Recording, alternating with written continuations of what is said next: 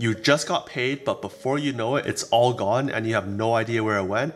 Or you get your money in your checking account and you just leave it there. Well, then this is the ultimate video for you, because we'll be going over step by step how to prioritize where to put your money, because we all know school didn't teach us any of this. Hey, I'm Kevin, and on this channel, we talk strategies to help you along on your financial journey. If that sounds good, leave a thumbs up on this video and let's hop right in. Now, before we start making changes, you gotta get organized. For most people, they get paid, the money goes into their checking account, and that's it. They see the amount they have and they think of how to spend it without really thinking about the entire big picture. Especially if you're just starting out, you really want to get in the habit of tracking where your money is going month to month, year to year, or even if you're saving at all. Maybe you spend too much on Starbucks and you should cut back and start making your own coffee instead. Or you're overpaying for your phone bill and you should negotiate or find a better phone plan. Or even you're paying for a subscription that you're not even using anymore. For me, I use a site called Personal Capital that aggregates all my accounts and gives me an easy one-page view of all my financials. If you're not comfortable using a third-party site, you could use budgeting spreadsheets instead. You could find these through searching on Google or places like the personal finance subreddit. Once you have a clear picture of all your finances, then that's a good baseline for you to build off of, making changes and adjustments and being able to see month to month those changes taking effect. What you do from there really depends on what your goals are in life. Are you fine working comfortably and retiring at 65? Do you want to retire early and doing other things in your life?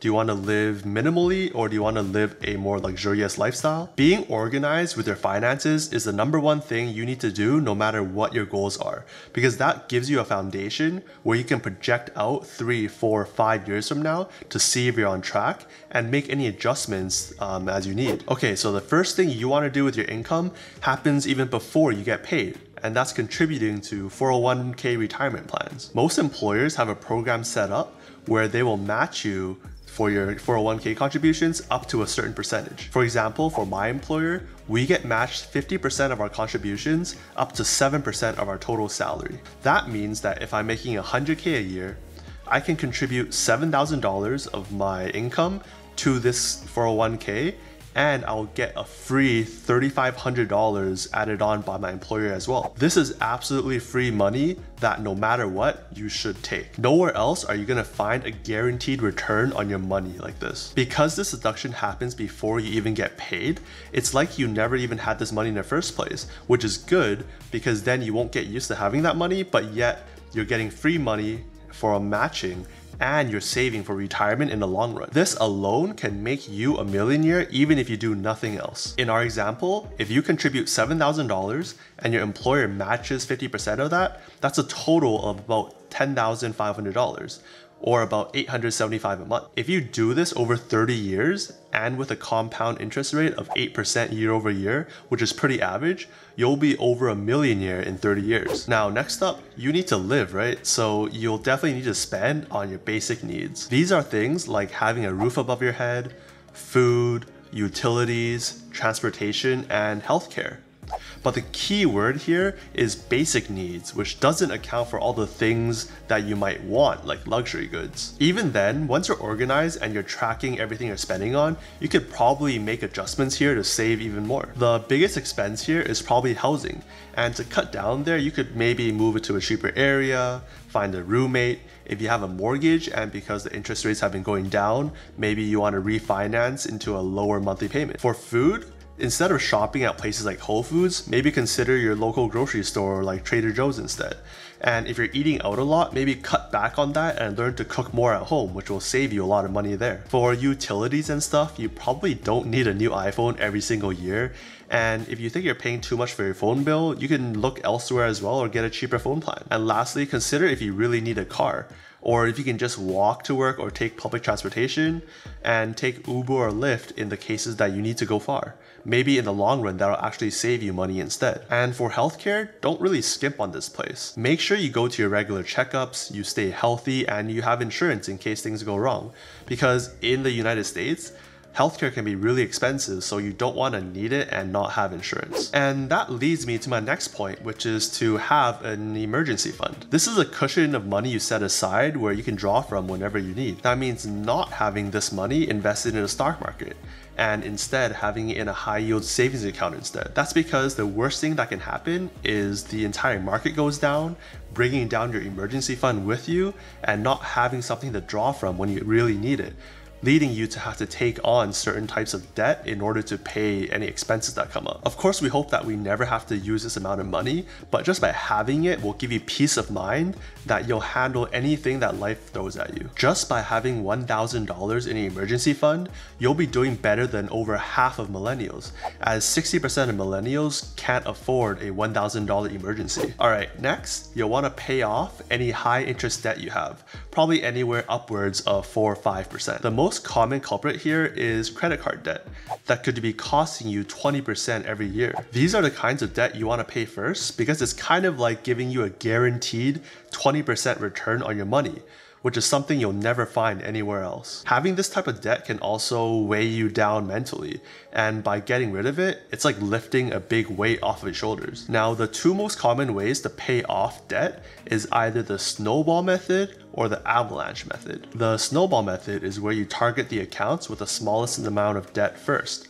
That way you progress faster and pay off a lot of accounts, giving you more motivation to keep going. However, by leaving the big debt untouched and only driving down the smaller pieces of debt first, over the long run, you'll likely pay a lot more interest. On the other hand, you have the avalanche method, which is when you pay off the debt with the highest interest rate first. However, the highest interest rate debt is usually the biggest piece of debt and will take a while to pay down, which means you need a lot more self-discipline to keep you on track. But because you're targeting these highest interest rate debt first, it's objectively the most efficient way to pay down debt and minimizing the interest you're paying across the lifetime of you paying down the debt. A final note about debt is that notice I specified high interest debt. If you have low interest debt like mortgages in the 2 to 3% range, you could leave those and pay them off as slowly as possible because you'll likely make way more than 2 to 3%, maybe even up to like 8% a year elsewhere,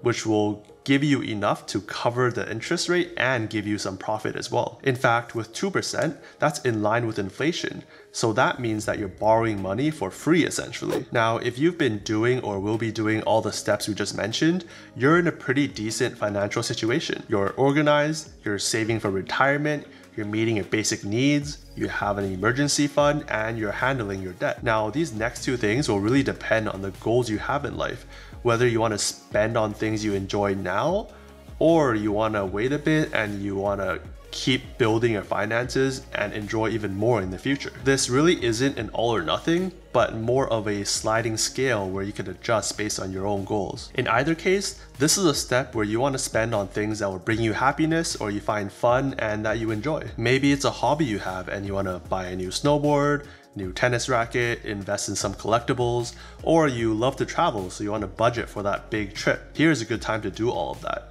I mean, you only have one life, so it's up to you to find the right balance of what you want to do. Lastly, your money should be going into savings and investments. This is where real wealth is built and what you need to do if you want to accelerate your finances. Remember, it's never too early to start, and even if you don't have a lot of money to invest with, you should still do it now because what you do have is time. And with time, you have a lot longer of a time frame for compound interest, which will really work in your favor. Another thing is you should really invest in yourself and build up multiple streams of income. In fact, a study on self-made millionaires showed that almost a third of them had 5 or more streams of income, and that a few of these streams of income included investment, earned, rental, royalty, capital gains, profits, and interest income. Some other actionable things you can do if you want to invest in the markets is to look into opening a Roth IRA, which is an account you can contribute to with about $6,000 or $7,000 depending on your age, and any growth and gains you have in that account are tax-free. If you want more information on Roth IRAs, check out my previous video dedicated to this. Another really popular way people build wealth is through real estate. Maybe you want to do wholesaling where you find a undervalued property, put it under contract, and then flip that contract to someone else for a small profit. Or you find fixer-uppers where you fix up to increase your equity in the home and either flip it for a profit, or you keep it and rent it out for cash flow. Or another thing is you can invest in a side hustle or business and continue working on that, which will one day build into another significant source of income. If you're just getting started with investing, I do have a video going over how and what you should be investing in, which I'll link above as well as below in the description. With all that said, let's recap what you need to do and how you should prioritize where to put your money. First is to keep organized. This is so you can get an overview of where everything is and how everything is going, as well as letting you detect any improvements you can make. You can then also project out years into the future to see where your situation will be then. Next, invest into your retirement accounts. This is especially true if your employer does any type of matching, because that's essentially free money that you should always take. These contributions are also done before you get paid, so you never feel like you're losing anything, and if you can get used to the amount of pay you actually get in your checking account, you don't even notice this, but you're still building for retirement. Then third, spend on your basic needs like having a roof over your head, food, utilities, transportation, and healthcare. After that, fourth, build up an emergency fund in a high yield savings account. This will help you pay off any emergencies that come up or give you peace of mind that you have a cushion in case something does come up. Fifth, pay off any high interest debt you own. 6, spend some on your life and enjoy. And 7, save and invest in order to build wealth for your future. All in all, things won't change if you're afraid to look or you just ignore them. So put in the work and get everything in line. If you follow all of these steps, you'll have everything in line and be able to make the tweaks you need to reach the goals that you want for yourself. Personally, I like the option to FIRE or financial independence retired early somewhere in my 40s. So having a big overview of all of my finances allows me to detect things I need to change and things I need to do in order to reach that goal. Like they say, if you fail to plan, you plan to fail.